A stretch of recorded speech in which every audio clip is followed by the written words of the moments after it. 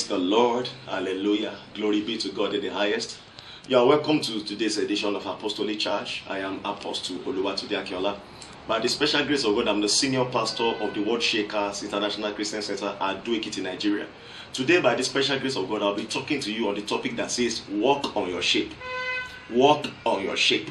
Now, when I'm talking about shape in this context, I'm not referring to physical shape. Maybe you have muscles, or you are muscular, you are slim, you are slender, you are lanky, you are plumpy, you are fat.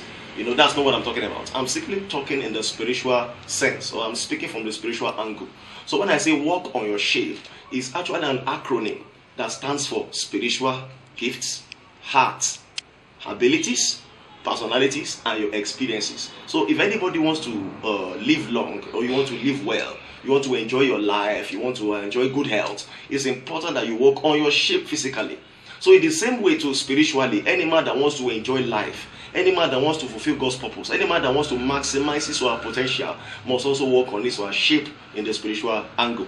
Now let's talk about the shape, the letters that form the acronym SHAPE that I'm talking to you about. Number one, spiritual gifts. Work on your spiritual gifts. I've come to discover that every man is spiritually gifted. There is no ungifted man in life. When God made you, there are gifts that is deposited inside of you.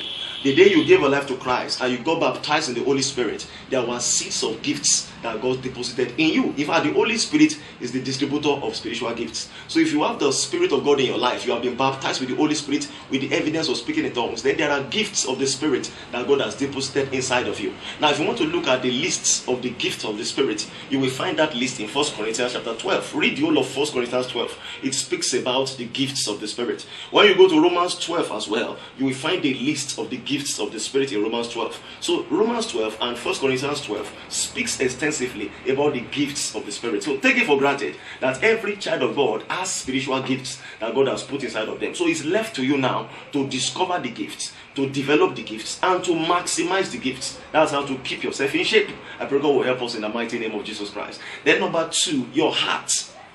Your heart. Every man must work on his heart. The heart of a man is the CPU of his life. That means your heart is the central processing unit of your life.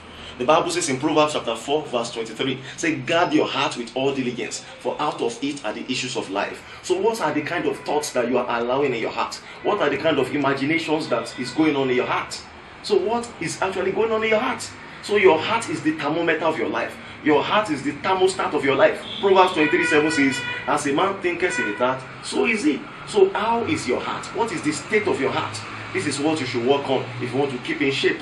Now, God even deals with your heart more than your words. God even looks at your heart more than your works. So your heart carries more weight than even your acts. I pray God will help us to understand this better in the name of Jesus. Then your abilities. When I say abilities, it means your talents, your potential. Every man has talents, special gifts, special abilities that God has deposited inside of them. There is no untalented man. Every man has talents that God has put inside of him or her. Your own talent could be singing, your own talent could be writing, your own talent could be acting, your own talent could be relational. So there are different kinds of talents that God has put inside of every one of us. So when you discover your talents and you develop your talents and you deploy your talents, you are automatically working on your spiritual shape. I pray God will help us understand in the mighty name of Jesus. Now, your personalities, that's another thing. That's what the P stands for. Your personalities. Now, what have you done with your personality?